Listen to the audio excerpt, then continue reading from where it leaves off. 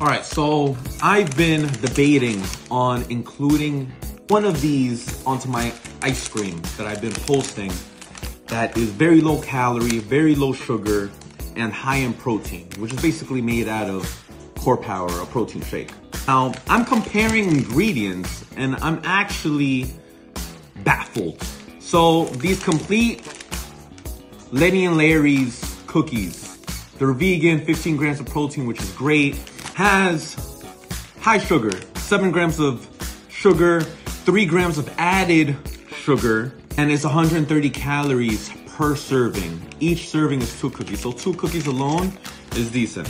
I'm comparing that to the high key sandwich cookies, which is what I've been recommending. It's high in fiber, which is a high plus, which is probably where the high carbohydrates are coming from.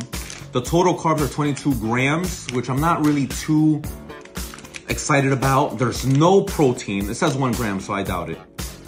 And it has no added sugar and no sugar. So technically, the 22 grams of carbs can be coming from the fiber, at least 10 grams. The other 10 grams could be artificial sugar like allulose. I don't even know what allulose is, but any key word that ends with lose means it's some type of sugar, like glucose, lactose, etc. So that being said, I'm comparing both, and I'm getting to the point where I'm leaning more towards this one than this one.